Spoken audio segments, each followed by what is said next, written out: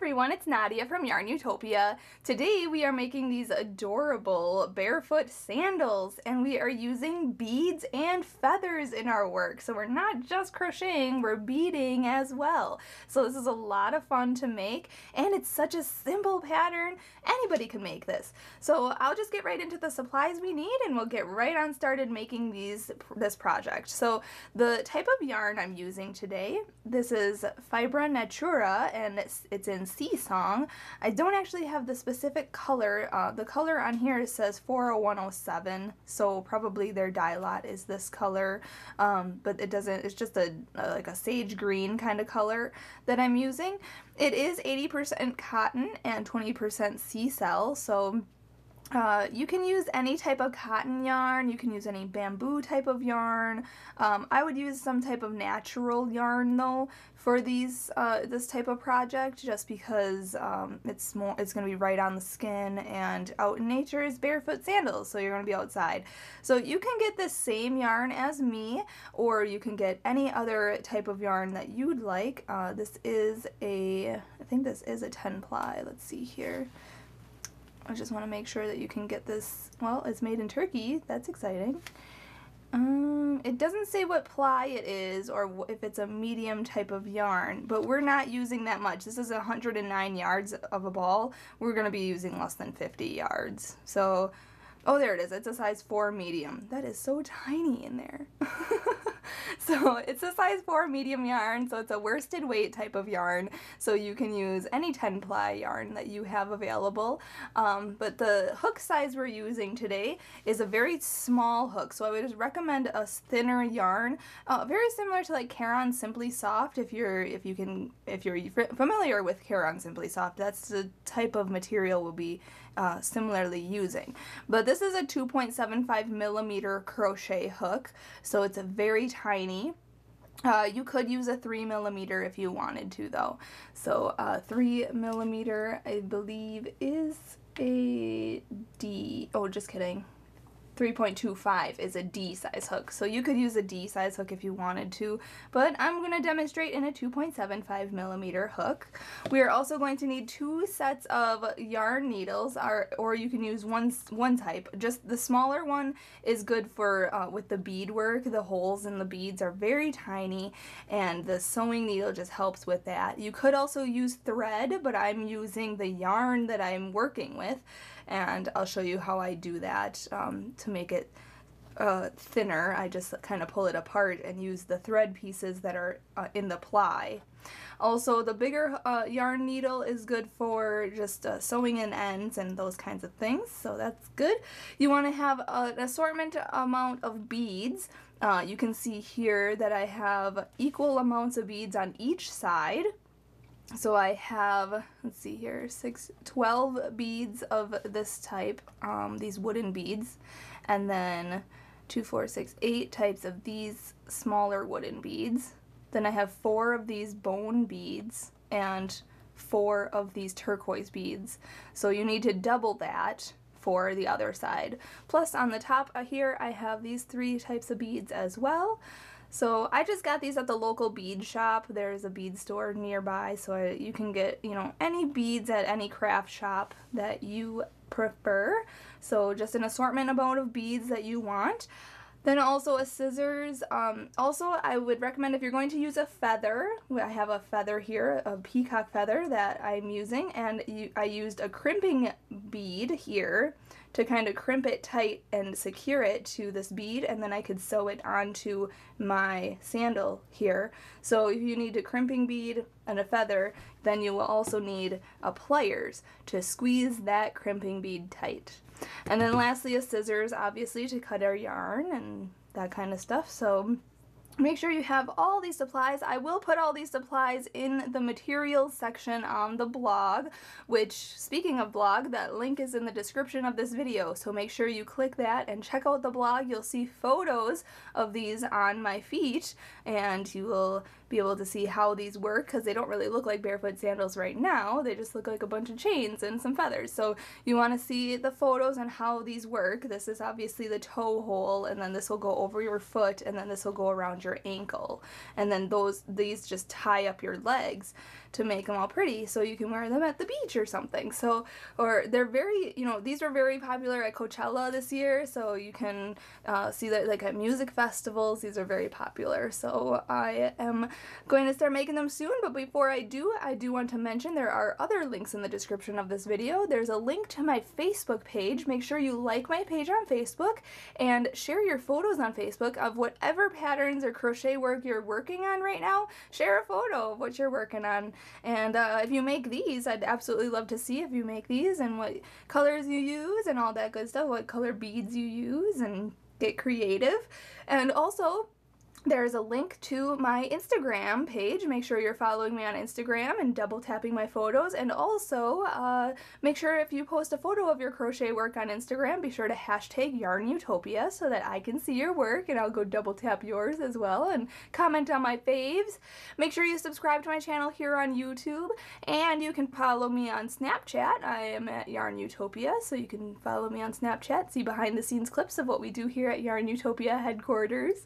I'd like to thank my dad, Fuad, Azmat, for taking the time out to make these videos with us. He is our videographer, editor, and photographer for all of our videos. So, like I said, make sure you subscribe to our channel, and if you have a moment, go to our channel on YouTube, and on the right-hand side, if you scroll down a little, there's a blue button that says support. Make sure you click that support button and support us in any way you can, and those of you who have already supported us and donated, that is so greatly appreciated. So you guys are the best, so thank you so much. So let's just get started in making these fabulous barefoot sandals. Okay, to start off, we want to start with a fairly long tail to start off with, about 6 to 8 inches, and we want to put that over our long tail that's attached to our ball of yarn, and then we want to fold this down over the long tail that's attached to the ball of yarn, and then pull that through to make a slip knot, just like that. So now we have a slip knot with a long tail here. For later on, we're going to use that for sewing. So now insert your hook, and we can start. We need to start off, now it depends on how long how long you want your strap to be.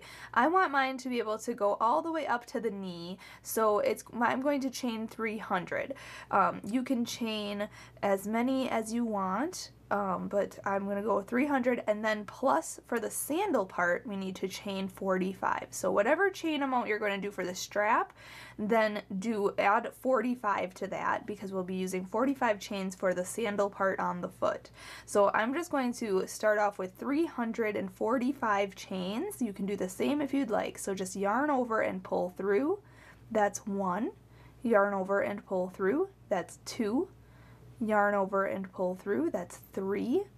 I won't make you watch all 345 chains that I'm making, so I'm just going to continue doing this off camera. Once I have my 345 chains, I will meet you up and we'll go on to the next step.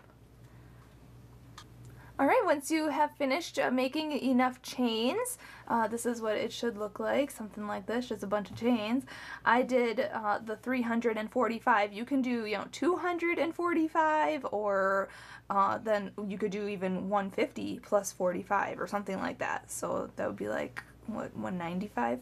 So you can do as many chains as you want, but make sure that these last 45 chains are what's going to be on your foot. So now we want to count back 15 chains and make a slip stitch in the 15th chain. So the loop on your hook never counts as anything, so count 1, 2, 3, 4, 5, 6, 7, 8, 9, 10, 11, 12, 13, 14, and 15 right in here. What I like to do is actually, you see the chain looking like this? You want to turn it toward you so you're going in the back ridges here. So right in that back ridge of the 15th chain, we're going to slip stitch. So insert your hook and then yarn over with your yarn and then pull through and pull through on the loop, that loop that's on your hook, like that. Okay, so pull through everything. So now you've just made your toe hole. So that's where the toe is going to fit through. So now we need to chain 1, so yarn over and pull through 1. And now we are going to skip this next chain here, and we are going to half double crochet into the next chain right here. And remember, I'm going to turn this toward me, so I'm going to look at the back ridges. You see these back ridges just like that? We're going to work into those. So we're going to skip this next chain, and we're going to half double crochet into here. A half double crochet is yarn over, go into the chain, then yarn over and pull through, and now you have 3 loops on your hook. You're going to yarn over and pull through all 3 of those loops. Okay, and that is a half double crochet. Now we're going to chain 1, and then we're going to repeat what we just did 12 times. So that was the first time. So half double crochet, chain 1, skip the next stitch, half double crochet into the next chain. So yarn over, go into this chain here, yarn over, pull through, yarn over and pull through all 3 loops on your hook, and then chain 1. Okay, then skip the next chain, yarn over, go into the next chain, then yarn over and pull through, and then yarn over and pull through all 3 loops on your hook. Okay, then chain 1, skip the next chain and half double crochet into the next chain. Okay, and then make sure you chain 1, skip the next chain, I yarn over, I'm going into the next chain after that, then yarn over, pull through, yarn over and pull through all 3 loops. Okay, so let's see here, that's 1, 2, 3, 4, 5, chain 1, this is 6, and remember I'm working in the back ridges of my chain as well. Then chain 1, skip the next stitch, half double crochet in the next chain. I say chain and stitch intertwined here. So you want to do that until you have 12 of these half double crochets. I'm having a little struggle with my chain. There we go. So just make sure that you have 12 of these half double crochets, and then I'll meet you up and we will go on to the next step. Okay, when you make your last, your 12th half double crochet here, just like this, your work should look like this. And when you make your last one, make sure to chain 1 after your 12th half double crochet. So yarn over, pull through. Now we are going to skip this next chain here, and we are going to slip stitch into this next chain right here. So go into this next chain, and then yarn over and pull through, and pull through. Okay, so there's your sandal part. It was that easy. Now we just have to chain the amount that we chained in the beginning here. So I chained 300, so I'm going to chain 300 on this side. So just yarn over, pull through. 1, 2, 3, 4, 5. I'm not going to make you watch all 300. So just chain the amount, and then I'll meet you up and we'll fasten off this together, and then we'll go on to the next step. Okay, when you've chained your last amount, which in my case was 300, I'm going to fasten off here. So I just like to chain 1 extra. And then we want to cut our yarn kind of long because we will be using that for sewing later. So just about 6 to 8 inches. And then continue pulling that all the way through, just like that. And then pull tight, and that's fastened off. So now you have a barefoot sandal. So you can, just have it plain, just like this. Congratulations, you've made a barefoot sandal, and it looks fabulous. It's very simple. But I want to dress it up a little bit with a little bit of embellishment. So let's grab our beads and let's get beading. So you're going to need the supplies that I had mentioned earlier, and we want to do a sequence of beads along the strap here. So let's start on this side. So you can see here the toe hole and then this top of the foot here, and we are going to work along the ankle part of this chain and this chain here. Okay, so we're going to work on one side, and then I'll let you do the other side on your own. So I'm just going to, you want to either grab some thread, or you can use your yarn that you had used for this project. I'm just going to use my yarn. And since my yarn is quite thick, I am going to split this in half and use this. I'm going to take this apart and use this as my sewing thread. Okay, so I just took pieces from each side and just kind of am tearing this apart. Okay, so now I have two pieces like this. And then we're going to grab a small sewing needle, okay, a smaller needle, like a thread needle, and we're going to yarn that with our yarn. Okay, and then we're going to choose the beads we want, and I already have a sequins ready, so I'm going to do 3 of these beads. Okay, and then I'm going to put that on the yarn.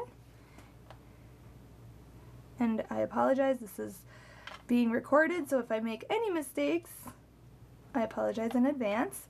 And what we're going to do is we're going to skip these first 3 chains. See where we slip stitched at the base or the end of the foot part here. There's 3 chains here. We're going to go into the 4th one and we're going to go right at the bottom loop, just like that. Then we're going to go up and pull that yarn through.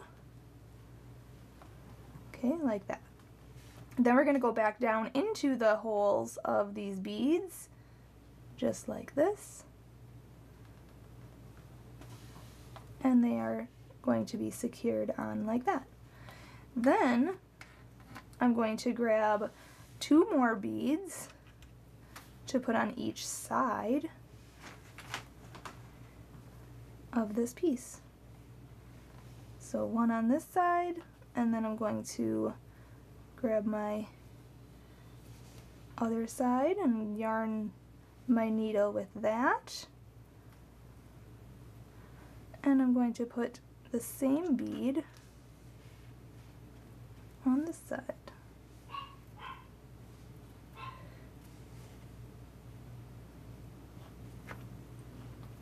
Okay, just like that. And now we have, oh, you know what, that's not the same bead. I want to use a different bead. Sorry guys. I've got to make it look consistent. So I'll show you again. Yarn your needle, go through your bead, and put that on. Okay, now how the heck are we going to secure this? Well, we got to tie some knots. So you don't want to tie the knots too tight. You want them to be kind of this loop up here kind of loose so that these kind of just dangle and they're not too tight against the work, against the sandal. So we're going to kind of do it like we do a slip knot, you know, like twist your yarn and then pull that, put that over, fold that down and then pull that through. Very similar to a slip knot, except we're going to continue pulling, okay, to make an actual knot. And we're going to make it really close to the bead itself, just like that. Okay, and you want to tie a few of them so that the bead doesn't go over the knot and fall off. So we're going down over the bead, or over this knot now. So you can tie like 3 or 4 knots, I would say, if your bead hole is quite large. If your bead hole is really tiny, then you will probably only need 1 knot, but that's creator's choice, and that is to be determined by the crafter. So I'm just gonna do it this way, and I'm gonna need like 3 knots.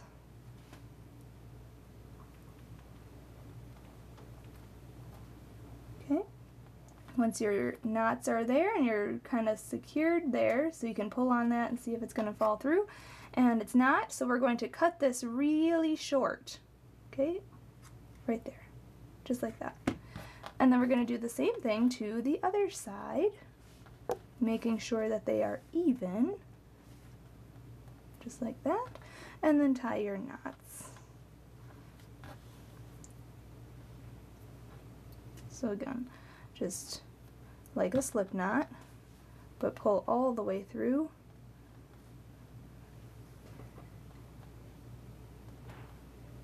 Okay, so obviously that knot is really tiny, so we have to do another one. So you can see I'm just twisting it and then folding that over, or under, I guess, and pulling this through.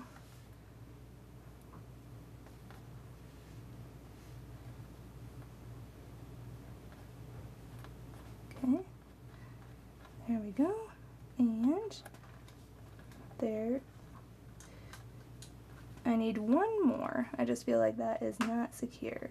But like I said earlier, that is just creator's choice, so you can make as many knots as you need to secure your beads. Okay, and then once your beads are secure with those knots, you can just cut this super short. And there you have it. Fancy little beads hanging down. And they're secure.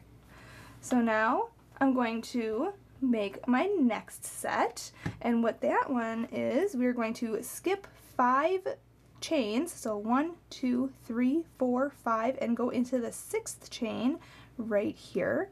But we are going to first yarn our needle with that thread.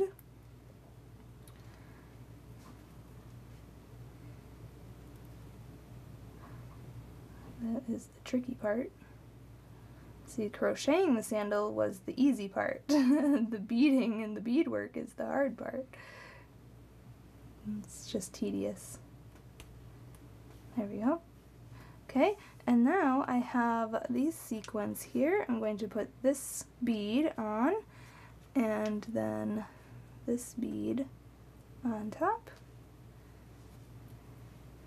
I'm going to go through the beads, so pulling them just like that. Okay, and then like I said, skip 5, 1, 2, 3, 4, 5, and go into the 6th one here. Bottom loop. And then I'm going to pull that through, and then I'm going to go through these beads back down through.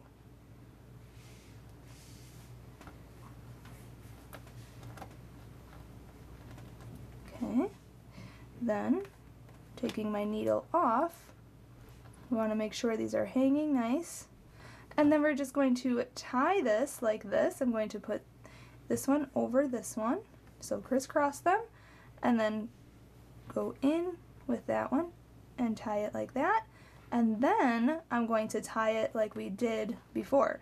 So I find it easy to wrap it around my finger like this, then pinch there and flip it, so it kind of just crisscrossed, and then kind of like a slip knot, pull this through, and then pull all the way. Okay, and you just need one knot probably for this one since it's double the thread. Just like that. Okay, then once that is done, then we can cut that short, just like that. Okay, so you can continue to put as many beads up this chain as you'd like. Just skip 5 chains and go into the 6th chain and add your beads. I'm going to add 2 more sets, and then I'll do my other side the same exact way as this side, and then I'll meet you up when all 8 of these are on my sandal, and then we will add feathers.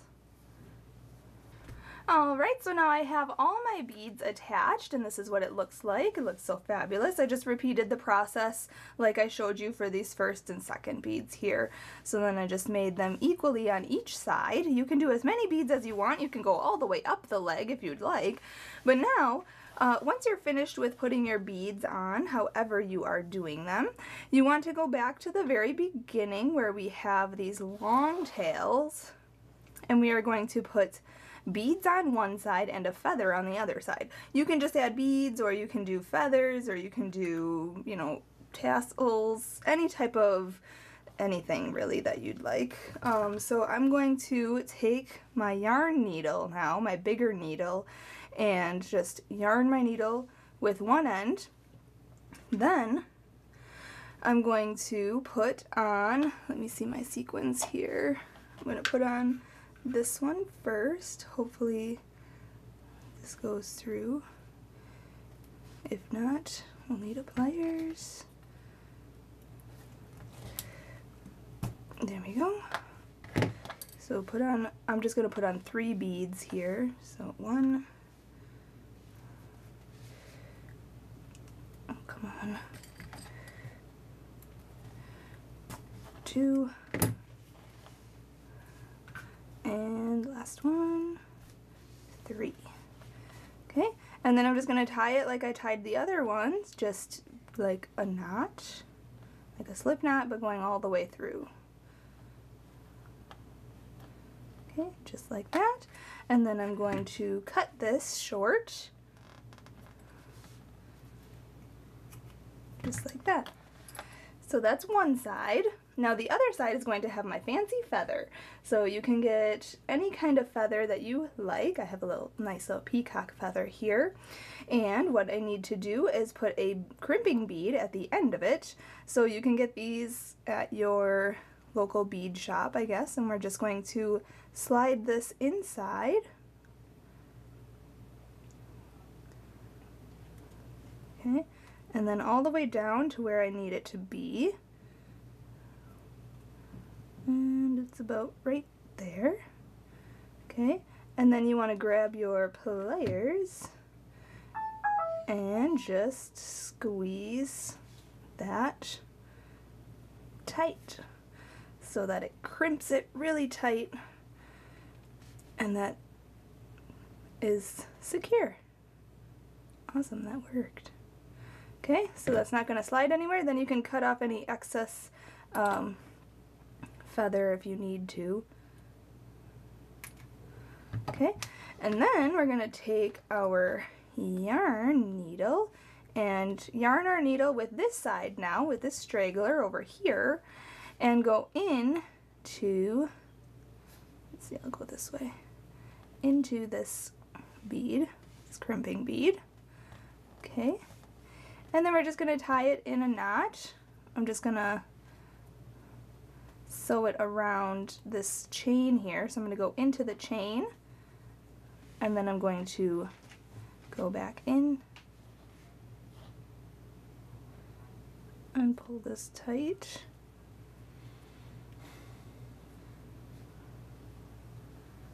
So that's secure. And I'm going to tie a couple of knots just to be on the safe side. Okay, and then we want to just sew in this end. So we're just going to go in and out of these chains.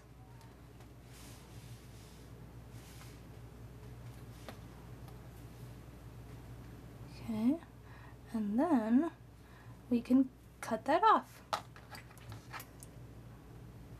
And then our sandals are done. Stretch that out. And there you go. So now you just have to rewind this if you need to and make one more to make the matching pair. But I have my matching pair already done. So we have 2 nice sandals. Obviously you can't really tell that they're sandals right now, but when you put them on the feet, and like you see in the images on the blog, you will see that they are barefoot sandals, and those are so popular for music festivals, for the beach, you know, for just for fun, dressing up, you know, other sandals, like regular sandals, just dressing up shoes. So thank you so much for watching and learning how to make these beautiful sandals. I am going to go enjoy them now out in the hot weather we're having. So thanks again for watching. Make sure to check out those links in the description of the video, link to the blog where you'll see images, photos of these on feet, and also you'll see, I'll have the, well, I'm not going to really write out the pattern because it's so simple that you really don't need to write out a pattern. I'll try my best to help you out, but also there is a link to my Facebook, link to my Instagram. Make sure you're following me on both platforms, and subscribe to my channel here on YouTube. So thanks again for watching, everyone. Have a great rest of your day, and happy hooking!